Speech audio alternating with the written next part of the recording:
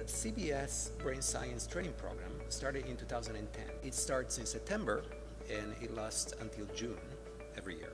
This program is meant to nurture young scientists who are interested in brain science. So we want to provide a solid ground in neuroscience for people who are passionate in the field. Like, my background is not in neuroscience, it's in engineering.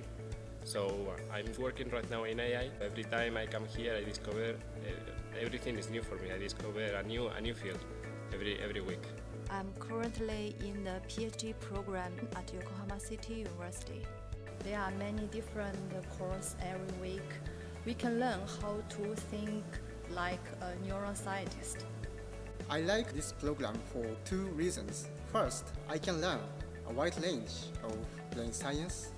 And second, I can train my English skills by listening and discussing actively with teachers and colleagues.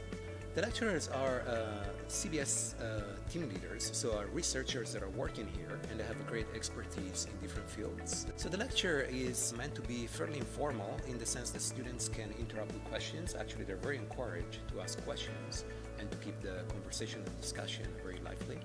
The students in the training program started to have scientific interactions with some of the lecturers.